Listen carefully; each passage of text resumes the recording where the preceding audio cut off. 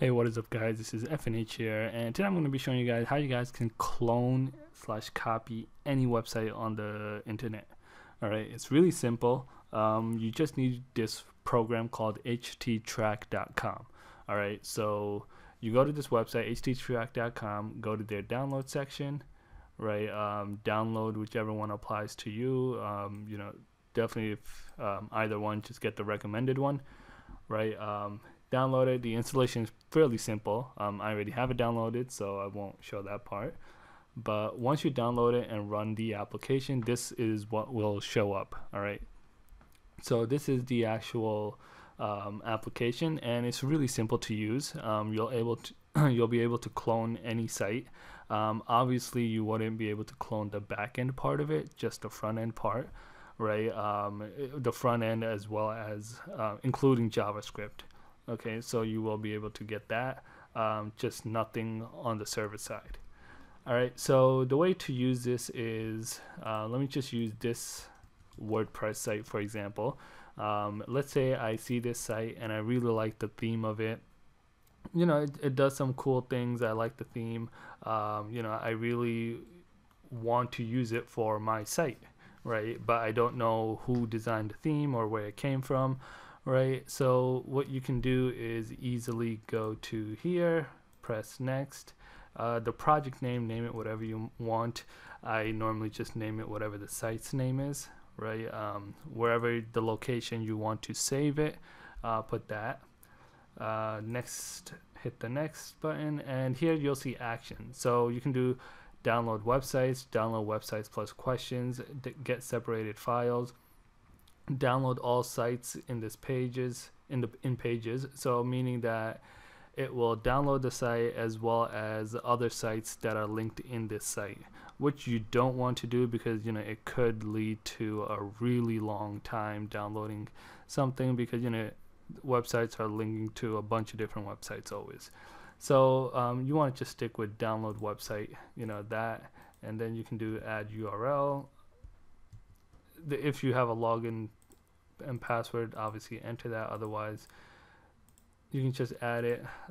You can either add it here as well. Oops, I pressed it twice. All right, so you have that. Press next. This is for using remote connection. If you want to, if you can want to put on a hold, right, and schedule it for some other time while you're not using the computer, you can set that up also. Obviously, if the site is going to take really long to download, you can just set it up for overnight and then do shutdown or disconnect, right? So that's basically it, and then you do finish. All right, so now you can see it's going to the site, it's scanning it, and then downloading it over here.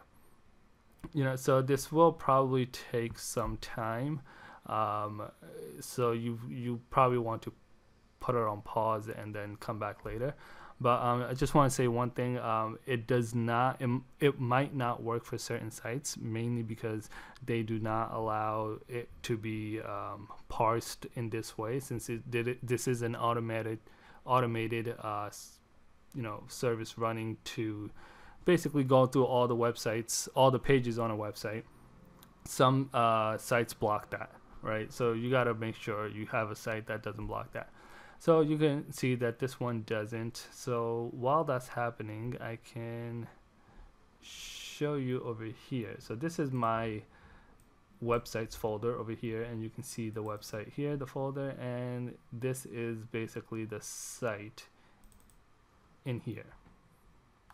All right, so we can see over here, this is a WordPress site, obviously, right, and includes all these files. So let's just go back. Let me wait a couple more seconds and then I'll cancel it, right, and then I'll show you the site. So obviously it's not going to be able to download everything, but whatever it has downloaded already, you'll be able to see it, which is pretty good. So it's not like it has to download the whole thing or nothing. You can do some of it. If you have what you need, then you can just leave it at that. All right, so yeah, let me just cancel it right here. So when you want to cancel it, sometimes you have to press it twice for some reason, All right, so you can see I canceled it, so there are probably some errors over here. So let's ignore that. Let's open the site, and there it is. You can see on top, you can see over here, that's from my local file, right? And you can basically see that is this whole site. Let's go to a different page. Okay, so it is kind of messed up. You can see it just reloading over and over again. That's probably something because I canceled it midway, or just something about this site. But you can see this is basically it. You can see the actual, what is this? Let's go to this location, 2019, 07, 06. You can see that's the actual page, and we can also right click, open with. Let's do some kind of notepad and basically see what's inside this file, just to show you guys that there will be code inside this, well, basic HTML in this case. So that's basically the HTML of that page. Okay, so the simple storage service, day 3, and all these files. Okay, so you can see that, and every page does have a watermark, so just be cautious of that. So yeah, that's basically it. If you guys have any question or comments on on how to use this, definitely leave it down below. I'd love to help you guys out on how to properly set it up and use it. If you liked the video, make sure to give it a thumbs up. Don't forget to subscribe, and I will see you guys next time.